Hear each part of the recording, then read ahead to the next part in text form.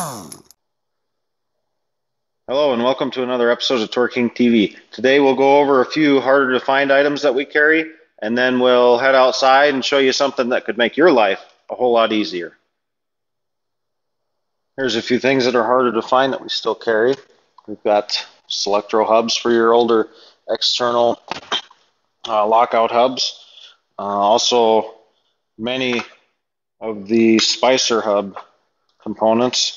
We've remade the three colors of the dials in aluminum.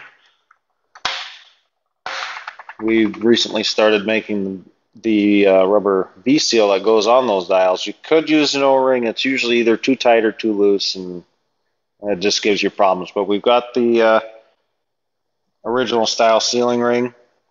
Got the pins for them. We've got the shim and paper gaskets for it. Sometime soon we're gonna make these out of stainless steel. These are the factories are just pot metal, and after a while the bolts mash down the outside and they start to crack and they don't line up right and they just look awful. So we'll make those out of stainless steel here soon. On the shelf as well we have good used internal Spicer hubs. We've got all three colors just for the dials in these, and these are the original plastic dials.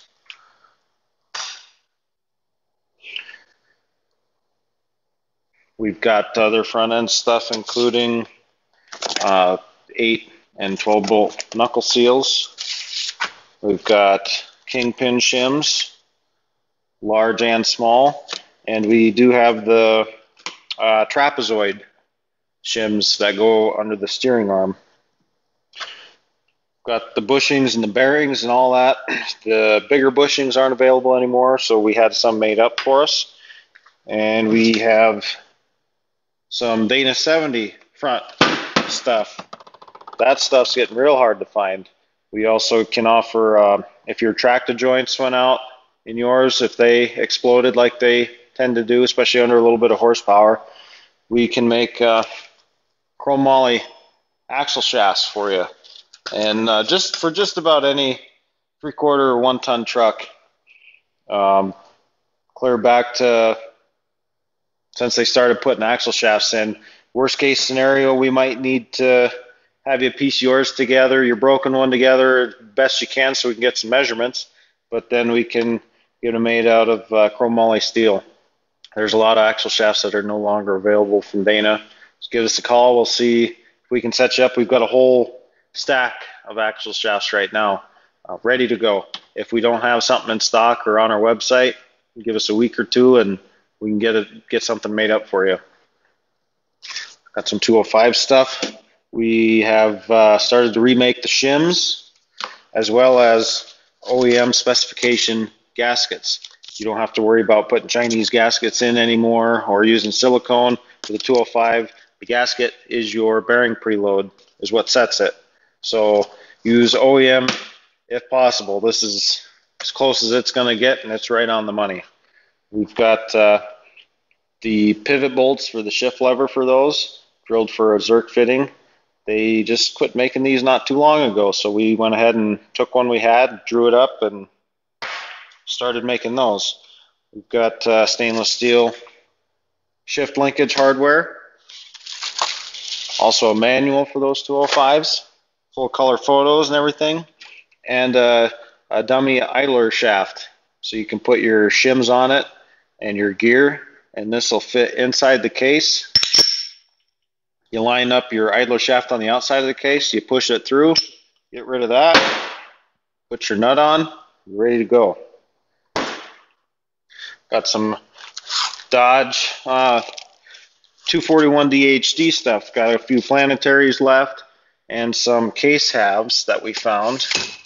That stuff's getting real hard to find. We've got some of it. Also have wheel hubs for up to 1991 Chevys with the Kingpin Dana 60s, and the Dodge up to 1993 with the Kingpin Dana 60s and internal hubs. And 1980 to 1997 Ford Dana 50 IFS and Dana 60 front axles. We've got the wheel hubs and spindles. They were a little bit underbuilt, so they tended to wear out kind of fast. We've got good used ones. Soon to come, good new hubs. Don't know when that's going to be, but for now we're just going to stick with our used ones, and we're getting them drawn up so that hopefully in the near future we can get actual new ones made. Another thing for the Dodge or the Ford 50s and 60s with auto hubs, that little spindle nut retainer. We've got a whole box of these. For more information on the products we carry, check out our website, or you can give us a call or send us an email. Right now we're going to head outside and see what kind of goodies we have out there. If you've ever had to lift anything heavy off the ground and put it in the back of a truck or use ramps to drive it up on, this product is for you. This is a hydraulic loading system made by AmeriDeck. It's a product we just started carrying this year. They offer it in short and long bed models. There's also many different bed configurations that go along with it. This particular one is a Super Deck 3 with the optional extension for it. Let's check it out and see how it works.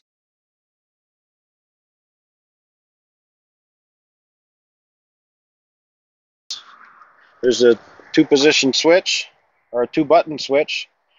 You just push down and it unloads, and push up and it loads it back up. So we'll get it up a little bit here and see what the underneath looks like.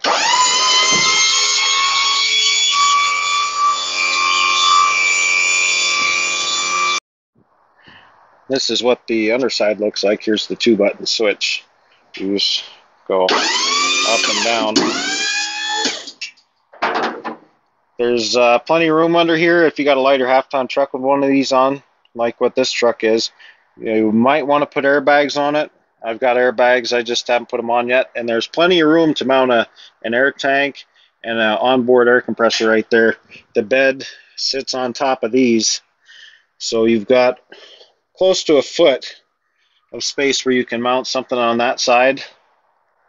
You can also put whatever else you need under this side, tools or other equipment you want to keep in the truck at all times.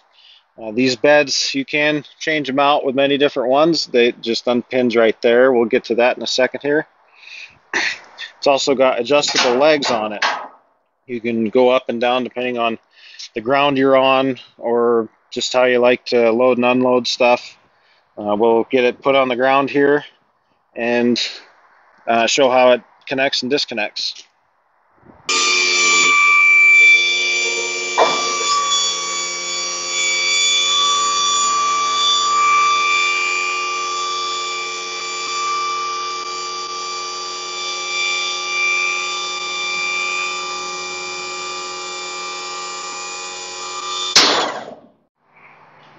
Okay, once you get it on the ground, you walk up here, and there's 2 pins you pull out.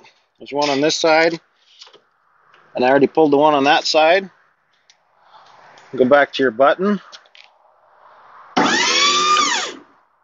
Now you're completely disconnected. You can pull out and hook up to another bed, or you can stow this arm back in the truck and run like that. We'll get something put on the bed here and show it loading.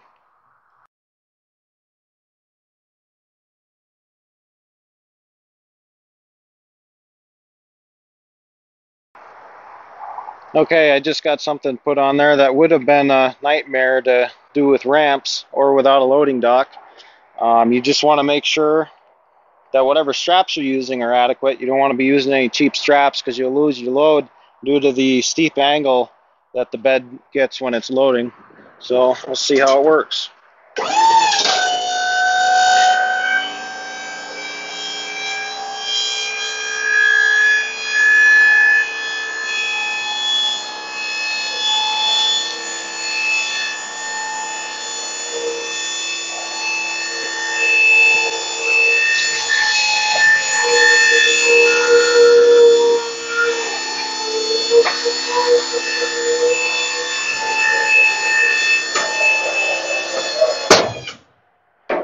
All right, loading stuff just became that easy. If you have any questions on anything we covered in this video, go ahead and give us a call or send us an email. Check out our website. Don't forget to like, share, subscribe, and we'll see you next time right here on Torque King TV.